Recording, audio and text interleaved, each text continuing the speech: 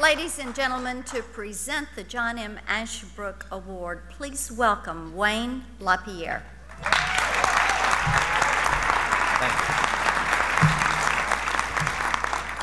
It's pretty rare to be blessed with the friendship of a living legend, but I've had that pleasure.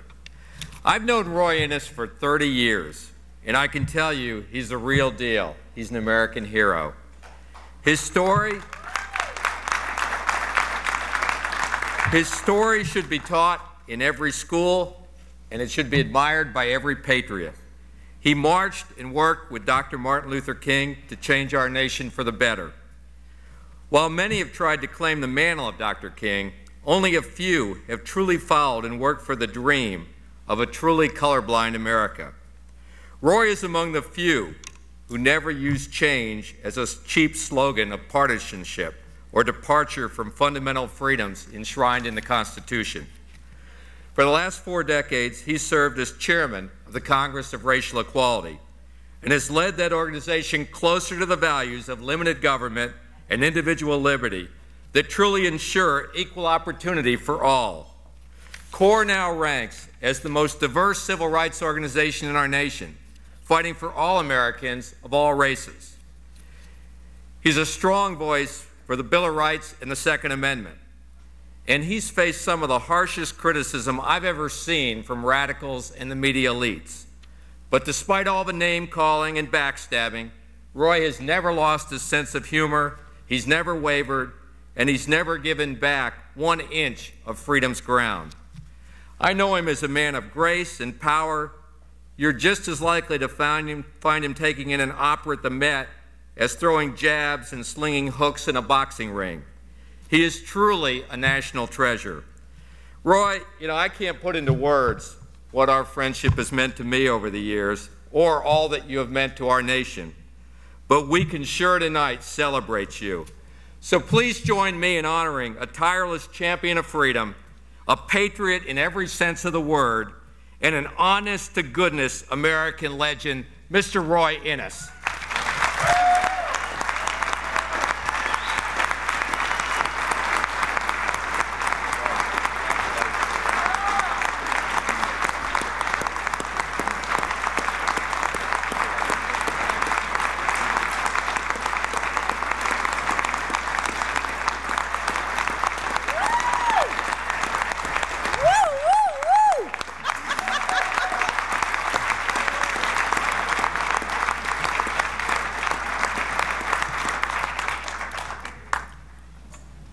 Let me first thank the American Conservative Union and the John M. Ashbrook Center for Public Affairs for this award. I'm deeply grateful and deeply humbled. I'm particularly humbled by the quality of men who have won this award before me. Let me use this moment to ask a favor of you. Something happened in our country in the last few months. Last November, this country was given away to some of the most dangerous people to ever run for the presidency of the United States.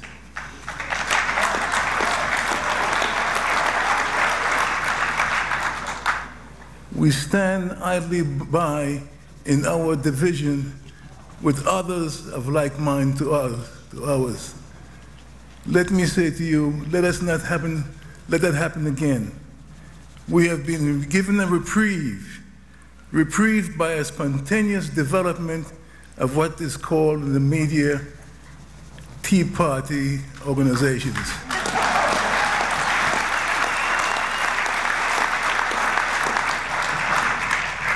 The American Conservative Union is the big brother of the Tea Parties.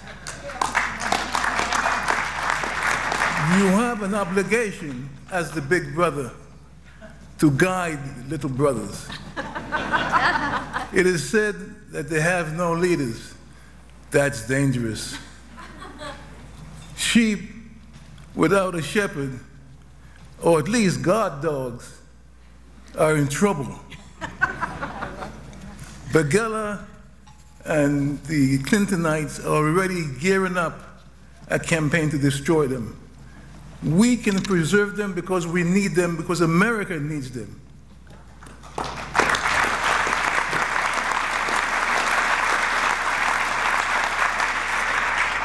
We don't need to dominate them. We don't need to order them, but we can give them our experience. We have been at this. The American Conservative Union has been at this for a long time. We have developed some skills. We're able to influence the Republican Party and nudge it and push it in certain directions. Let us teach those skills to our young brothers in the Tea Party movement. And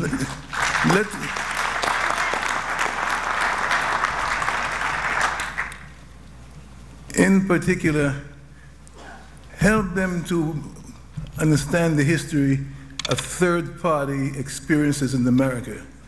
The Teddy Roosevelt Bull Moose Party, the Republican Party in 1856 that did not win the election.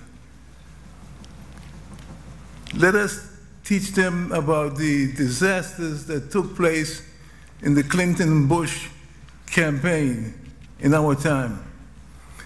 Let them make a decision and understand the importance of us winning together as a team. Not that we are going to convert them to all of the principles of conservatism. Some of them are conservative, some of them are not. But they are people who have rebelled against a growing tyranny in our country.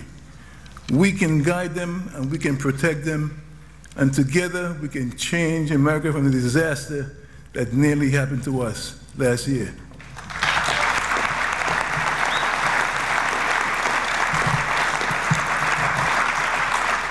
Thank you.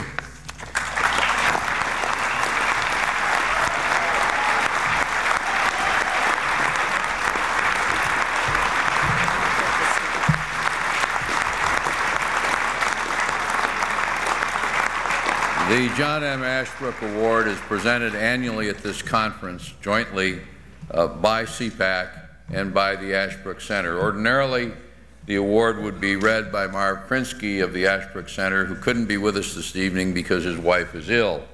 So I'll take his place and read the wording of this award. And I must say that in the years we've given it, I can't think of anyone who more embodies the meaning of these words than our friend Roy Innis.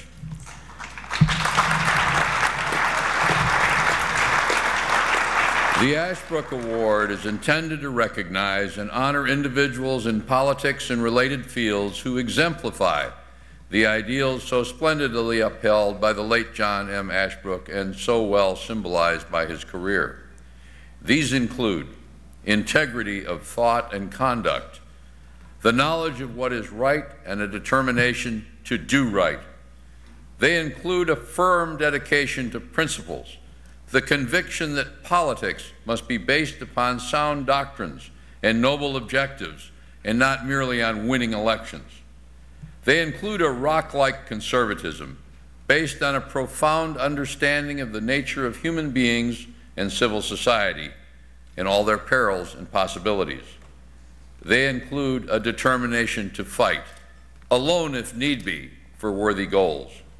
It is our hope that the Ashbrook Award will encourage others to follow the example of John Ashbrook and will serve to honor their achievements when they do so.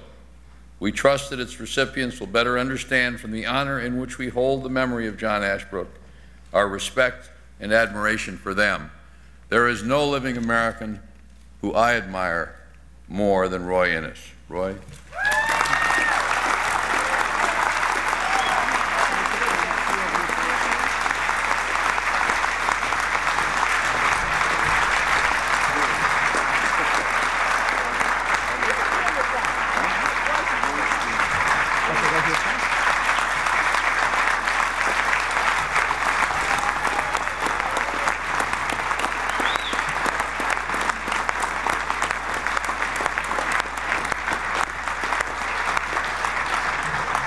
Mr. Innis, thank you so much for your great work and for the inspiration that you bring to each and every one of us. Well, tomorrow we have some dynamite programs that are going to continue in the Marriott and Maryland ballrooms. We have a mighty work in front of us for 2010. You're adjourned for the night, but you are not adjourned from the fight.